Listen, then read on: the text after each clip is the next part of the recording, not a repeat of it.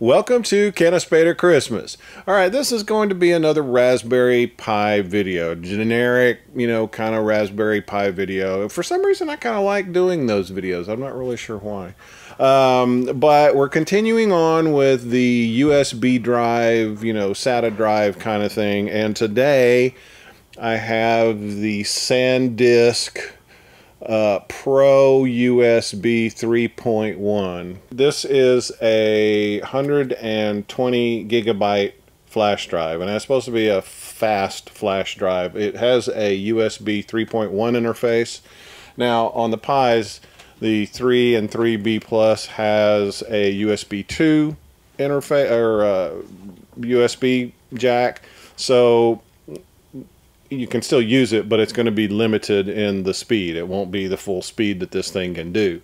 The Raspberry Pi 4, which I do have ordered and one is on the way, does have two USB 3 jacks. This is kind of going along with, all right, you've got a USB drive, you want to boot from that drive. So I got this to see if we could do it. It was fairly inexpensive and a really big drive, so I wanted to test that again. I also had comments on previous videos about, all right, well, because the setup that I used before was I set up a brand new SD card and then I set up a brand new operating system install for the USB drive, and the comment was, well, that's really not practical. If I've spent hours or days or months trying to, configuring my SD card, now I have to start all over again. And so I got a couple of links and did some research and tried some things out. There is a GitHub project called rpi-clone, and so I'm going to run through that and see how well it works. Basically, you've got your SD card configured, everything's working fine. Now you want to move over to a USB boot drive. And this script will let you copy that over. So if you head over to GitHub, and the repository is Bill W2 rpi-clone. Scroll down to the initialization or the installation part. This is what you do to install it. Just do a git clone of this particular repo. Now, if you don't have Git, you'll have to install it. And the way you do that is run sudo apt install git. Some people say apt get. You don't need the get. It's just apt. And if you run that, it'll say that it's already got the newest version of Git, and so then you're ready to go. Pull this down, CD into the directory. It'll create a directory called rpi-clone unless you add something to the end here. And then you basically copy this to user local sbin so that it is a executable that will run from anywhere. So I have booted up the Raspberry Pi, I have got the SD card, I'm booted into the SD card, I have the SanDisk SSD plugged into the USB drive. I've logged in through SSH, and I will do an lsblk, and that tells us what all the block devices. So the MMC BLK0 is the SD card. It has two partitions. The first one is the 43.9 megabyte boot partition, and the second one is a 1.8 gigabyte system partition. We also have SDA, which is roughly 128 gigabyte SSD.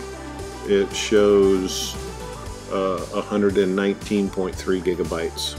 So let's clone the SD card. So we do the sudo rpi-clone, and then we go to SDA, and I hit enter. Now it'll tell us that we are booted on the MMC Block 0 2GB SD card, and the destination is SDA at 128 gigs. And then it's got some more useful information in there. Initialize and clone to the destination disk SDA. We type yes and hit enter. And not really sure what this is, so I will just leave it blank. And we are now initializing, so it's creating the boot partition, and now we are creating the big partition. And this will take a little while depending on the size of your disk and the speed of the USB device.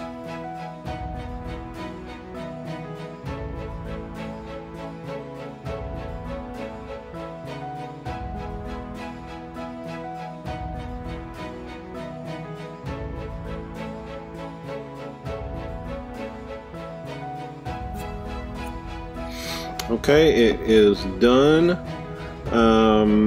Now it leaves them the partitions mounted, because since it had to copy everything over, it mounted those partitions, so you can go and inspect them if you want to. I'm not going to go into that right now. And then you just hit enter to unmount them.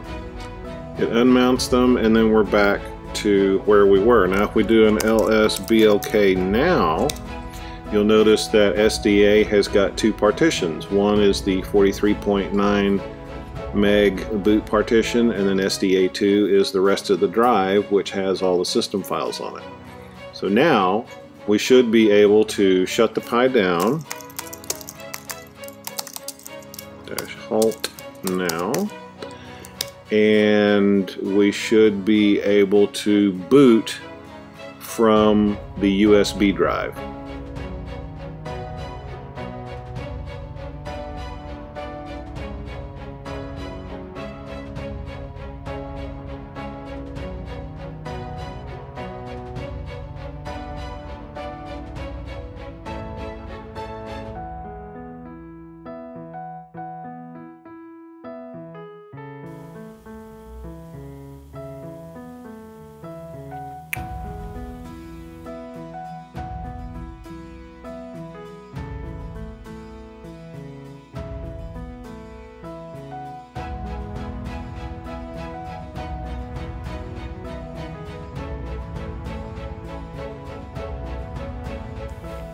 It won't boot if it is just this drive in there, but this drive and a keyboard connected to the USB ports, it boots fine.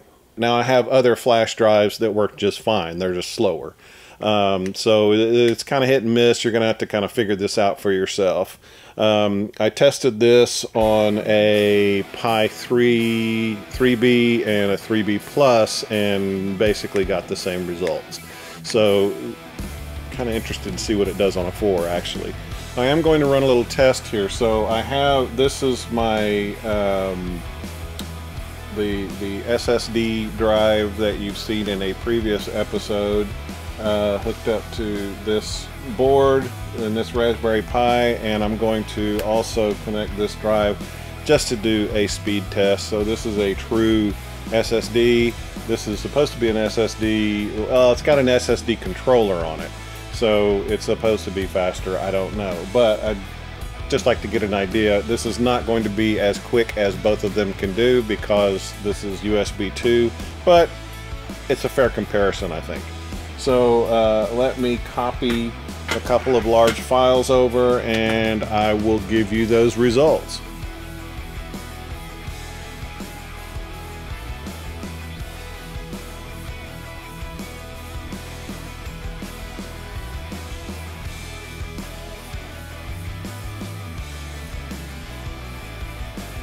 Alright, that's about it for this video. Once I get the Raspberry Pi 4 in, if I get significant enough results, I'll do a complete video on that. I'm not going to do just a Raspberry Pi 4 video because everybody's already done those that have them. But if I do get significant differences with, you know, this drive versus the real SSD drive, then I'll do something about that other one. If not, then I'll just tell you, hey, this is what I found in one of my future videos. If you have any questions or comments, leave them below. Other than that, thanks for watching, and I'll see you again soon. Now, I shot an email. So I got 6 of these, and so I got 5 of these when I started relaxing a little bit, and then BAM!